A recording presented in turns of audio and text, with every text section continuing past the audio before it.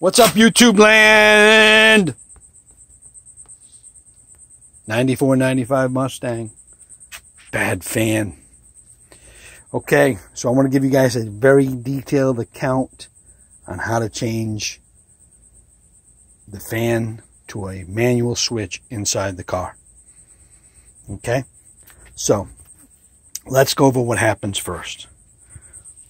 Originally from the factory, this control module here controls where the fan comes off and on, which is controlled by the PCM inside the passenger side of the car, which is also controlled by a couple of sensors here. So that failed. I changed all the sensors, worked for a little while, failed, causing head gasket failure. So in order to avoid that from happening again, I wired the fan to a switch inside the car near the shifter. So what we had to do is we had to cut this wiring harness where the fan wires are. There's 3 wires. This is the coolant overflow sensor. Pulled it back, cut the wires. There's 3 wires that come out of the harness, which I want to show you guys. There's a black wire, which is the high. This is a 2-speed fan. High side speed or high speed. Middle is the ground. And the orange with blue stripe is the low speed.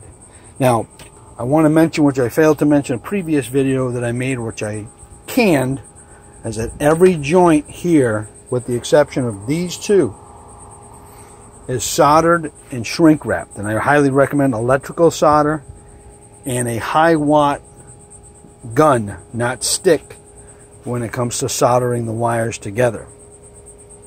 So again, you can see I shrink wrap these here. These are shrink wrapped, shrink wrapped, shrink wrapped. And I ran the 2 outside wires, which is the low and high speed, into the dash here, through the grommet where the main wiring harness is to the dash. Sneak those in there from the inside to the outside. The middle wire, which is the ground, this white wire, goes to the negative portion of the battery, which is here.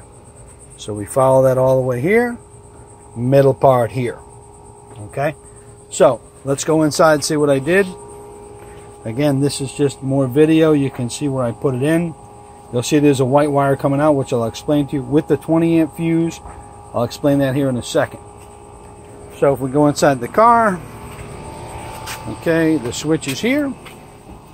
It's a single pole double throw switch mounted next to the cigarette lighter, which it has to be low like that because you can see I drilled high and it wouldn't fit. There's a metal bar behind that, so there's space, so it goes in the curve of the bezel. So once you put that in there, lock everything in, solder the back of it, all the clips to the back of that. The middle of it is where the power line goes. The 2 reds on the outside here, I've got the right side being the low side here. And the high side is the left side, which I'm not going to switch. And the reason why I'm not going to switch and show you guys that is because it'll blow the fuse. I've got to put a different wiring process when I start running the high speed. And the reason why you run the high, because this car has air conditioning, which needs to be fixed. So I'm not concerned with it right now. So 20 amp fuse will be fine. I put in 10 gauge wire. The 10 gauge wire is the stock size wire that comes from the fan from the factory. So get 10 gauge wire, put it in there, wire everything, solder it, shrink wrap it, ran it underneath the dash over the steering wheel, and I came up on the side right here and I ran it to the back of the bezel. Of course, you got to pull this bezel out, bolt everything in, the switch, solder everything up. Okay, just to show you it works real good. The low side, put it on. The white wire is back there, like I said. And you can see the 20 amp works fine. Here, this is the power wire. Here, it's got the 20 amp fuse in it. That's a 20 amp switch, by the way, too. And you can see the fan is running. We'll work on the high side in a little while.